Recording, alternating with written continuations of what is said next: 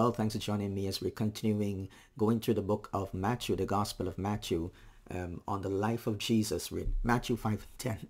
And the Sermon on the Mount, we can never find any speech, any talk, any given presentation that can match the wisdom and the depths of a righteousness that anyone can present to us, as we can see from the words of Jesus here.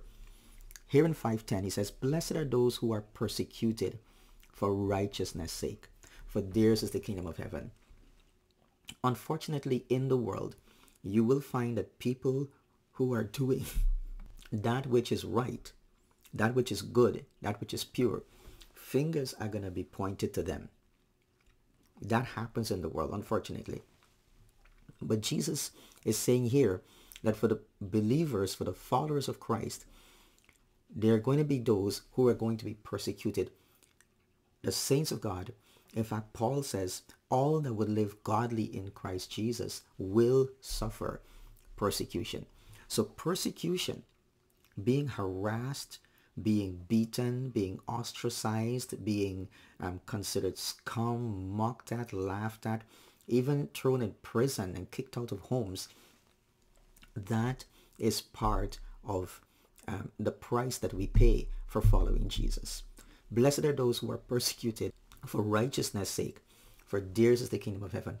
So don't think it's strange when, even though you as a believer, you're doing the right thing, you know that your heart is right, you're living for God, you know whatever wrong you've done, you've confessed it, and you're trying to do better, you love people, you forgive them, you're trying your best to help and to do what God has called you to. And yet people look at you and they don't like you, they mistreat you and things like that, and even to the point of persecution. And he goes on, he says, blessed are you when others revile you.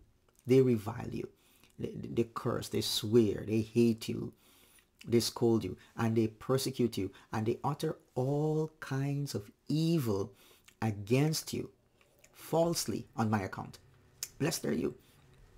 So these are things going to happen. The church today is maligned. Satan is called the accuser of the brethren.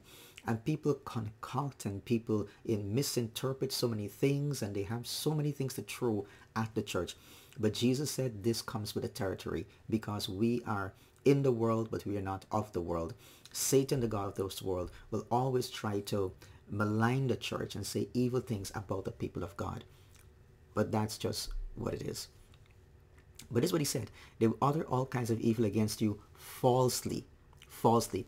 There are those who are followers of Christ, and they have done wrong things, they have said wrong things, and their behavior really is inconsistent with the scripture. Their behavior, their attitude, their words and things like that, completely inconsistent with the New Testament teachings and with the teachings of Christ. But Jesus is not talking about that. Jesus is said, blessed are you when others revile you and they persecute you and they utter all kinds of evil against you falsely on my account. Blessed are you. Lord, we thank you today that we are followers of Christ, and we thank you, God, that you will help us to continue to trust you and follow you despite what is coming against us. Help us to live right, to do right, and to trust you in the name of Jesus.